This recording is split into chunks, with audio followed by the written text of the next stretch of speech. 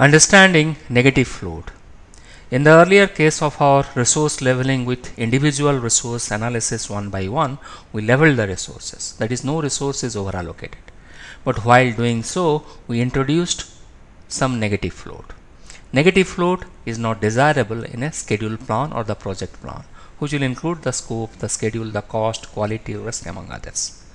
So what I have done here, I have added some extra fields: early start, late start, early finish, late finish. If you remember, in the theoretical part of forward pass and backward pass, or the two pass technique, I said total float is equaling late start minus early start. So late start should be greater than early start, late finish minus early finish. In other words, late finish should be greater than early finish to have a total float of positive value. So if you can see, I have taken the previous file, that is resource leveling by analysis, and I have renamed it, and we have some negative total float. Here, as you can see, the late finish is less than early finish. So this formula of late finish minus early finish is giving us a negative value. Here too, for PRT approval, again you can see total float is negative, minus 2 days. Here again, late finish is less than early finish.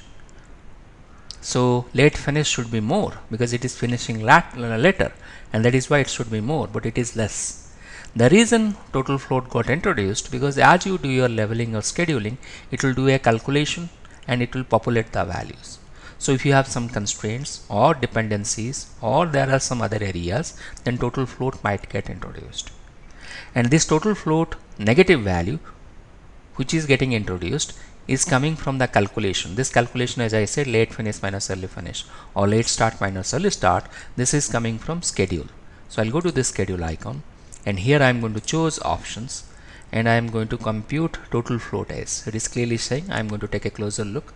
Compute total float as finish float equals late finish minus early finish, or it can be late start minus early start, or total float can be smallest of start float and finish float. So this is the default formula. Total float equals late finish minus early finish. And because in our case, as you can see, we have the late finish is less than the early finish, that is why we are getting a negative total float, and it is not desirable. So the reason we miss some time, because we don't look at the total float. So here is a good thing or a good practice that you can follow. You can enable the total float also in the graphical part of the Gantt chart view.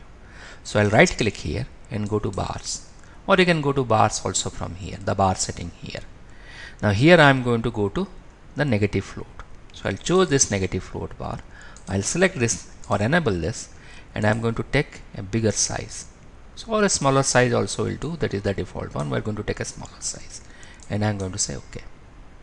Now as I did that, and I'm going to take this divider and move it to the left, as you can see, we have the negative total float coming here. So this too, if you look closely, so this is 2 days, this is also 2 days, because we have holidays, Saturday, Sunday and Monday, which is 11th of October. It is the holiday as per our project calendar. So when you schedule it, you can automatically find out if any negative total float has come. So this is the way to find the negative float, display the negative float, and if you find the negative float, you have to resolve those negative floats. In the next video, we are going to see how to resolve those negative floats.